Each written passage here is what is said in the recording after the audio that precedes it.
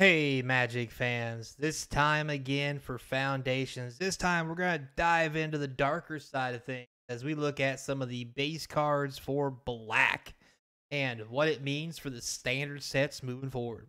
So, let's not forget links in the description. There's things down there for the giveaways, eBay, TCG player store to support the channels, all that good jazz. Don't forget to go check them out. It helps keep the channel sponsor free by just watching, because if not, I'm gonna beat pictures.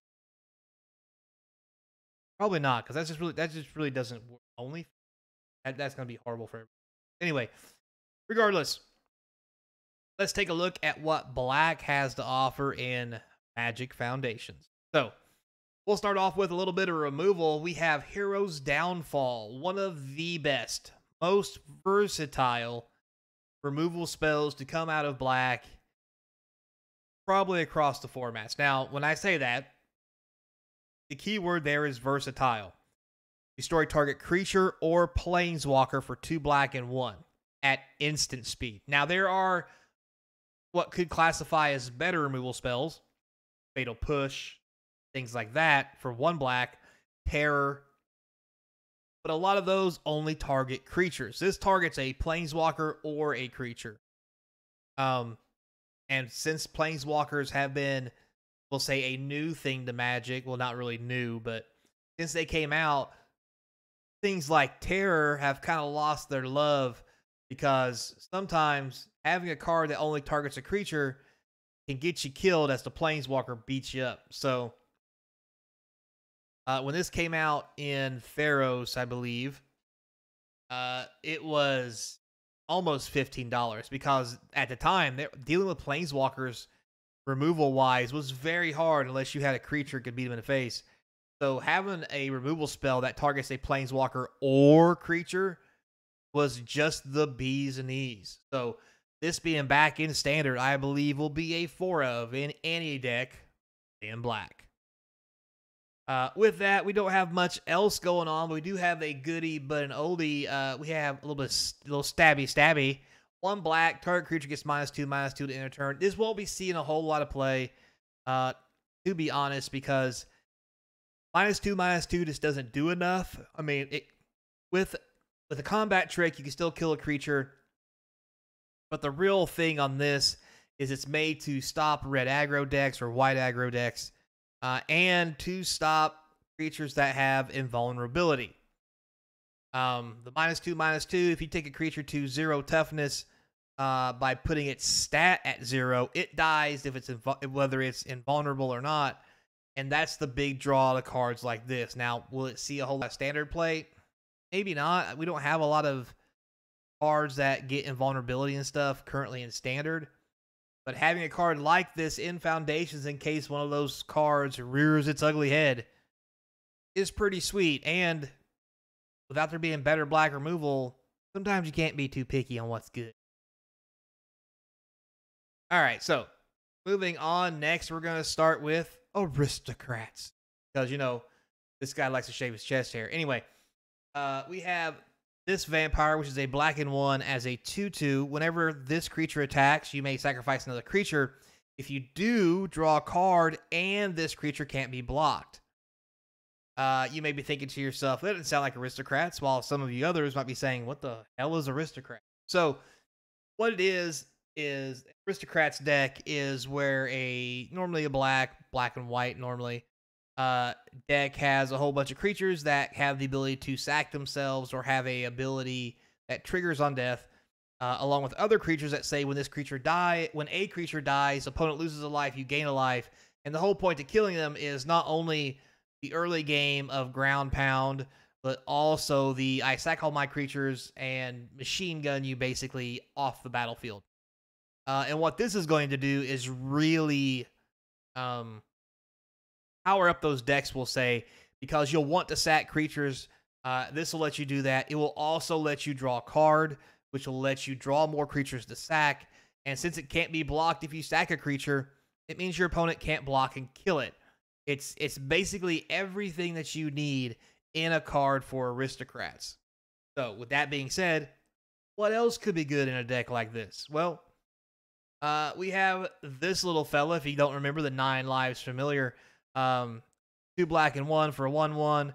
It enters with 8 revival counters. Every time it dies, it comes back with 1 less counter on it until no counters are on it at all. And, well, I mean, you lay the card we just had on turn 2, lay this on turn 3, attack, sack it. You then get to put it back into play, draw a card, rinse, repeat.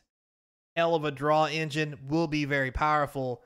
On top of this also being really great for aristocrat decks when you can just start sacking creatures and sack this over and over and over and over and over again.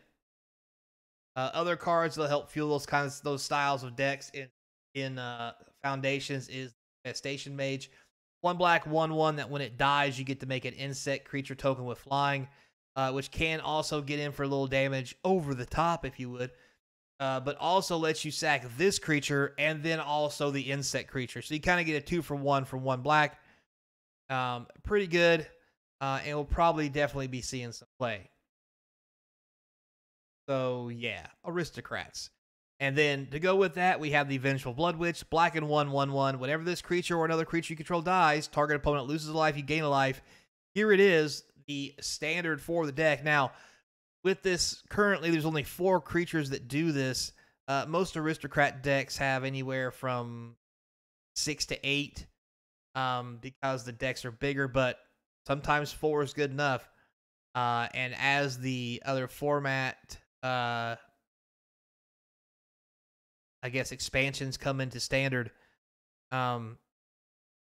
this will definitely be part of the meta. The real question is going to be is how well the other decks feed this deck in the grand scheme of things. So as we move on, just cards that are good in general, we have the Abyssal Harvester, 2 black and 1 for a 3/2. Not a bad rate. The real powerhouse of this is the ability to tap it, exile target creature card from a graveyard that was put there this turn. Create a token that's a copy of it, except it's a nightmare. In addition to other types, then exile other nightmare tokens. So this is a powerhouse for several reasons. One, once it's on the battlefield, once you use some form of black removal card, you may then tap this to put whatever big nappy you just killed onto the battlefield, which can be very bad for your opponent when you start playing their own shit, because their stuff's probably better than yours in a deck like this. And these kind of graveyard shenanigans are things I've talked about before, and we'll probably see a lot more of it moving forward. So other sweet cards we have Zul Asher, the Lich Lord, black and 1 for a 2/2 zombie warlock, ward, pay 2 life. Already pretty sweet just in those.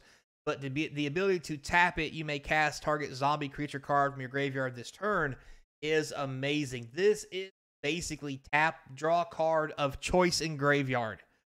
Really what it means, because if you're playing a zombie deck, and there's not a whole lot of good zombies per se, but again, as other cards come out, this may become a real thing. The ability to have a good zombie in your graveyard, tap this, and then just cast it for the giggles, because you can, makes this card incredible. Because again, it makes your graveyard full of zombies your hand.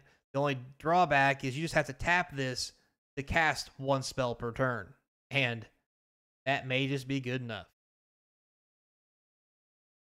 Other than zombies, we also have little tiny bones. Little fella lost his jaw, apparently. The Bobble Boogler. Black and 1 for a 1/3 legendary creature. This guy's pretty powerful, and it probably will be just a good add to any black deck. Whenever an opponent discards a card, you exile it from their graveyard with a stash counter on it. During your turn, you may play cards you don't own with stash counters on them from exile. Any mana can be spent to play it, blah, blah, blah, all that good stuff.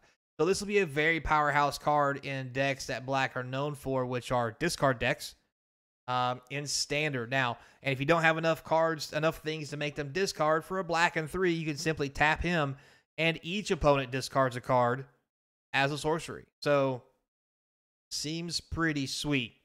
I think he's definitely going to be one we're going to have to contend with throughout the course of Foundations, in standard, at least. Next, moving on, we have some of the more powerhouse cards. We have the 5 mana 5/5, excuse me, flying death touching knight vampire. That's already good. Flying death touch 5/5 for 5. But this one says whenever an opponent loses life, you gain that much life. There's not much better life gain than that. Because if you swing in for 10 and they take it, you gain 10. So yeah. Also, this does technically pair well with the aristocrat decks. You know, sack a creature, opponent loses a life, you gain a life.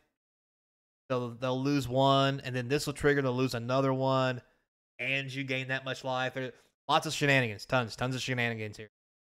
And if you can't kill them that way, I mean, it's a 5/5 flyer with death touch, just literally punch him in the face with it. Punch him in the face. Anyway. Other powerhouse cards, we have the High Society Hunter. This vampire is a 2 black and 3/5 flyer. When this creature attacks, you may sacrifice another creature. If you do, put a +1/+1 counter on this one. And whenever another non-token creature dies, you get to draw a card. Another card that could be playable in Aristocrats on the high side. But just a powerhouse as a 5 mana 5/3 flyer. So there's what we have it in black. A little Aristocrats, some zombie action, even a little bit of Vampire Tribal, if you would.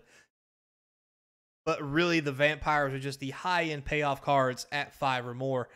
So, all that said, we're looking pretty sweet, and it's looking like we're going to have plenty of deck archetypes try out every rotation. So, until next time, be kind, and as always, I hope to see you across from the game table.